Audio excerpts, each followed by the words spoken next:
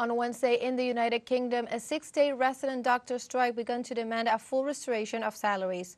Doctors seek 35% pay rise to reverse pay cuts that have fallen 26% since 2008 and 2009. During the mobilizations, the British Medical Association rejected the government's previous pay proposals as insufficient. The National Health Service warned that multiple demonstrations by residents are leading to the suspension of thousands of medical appointments, including those of patients with serious illnesses.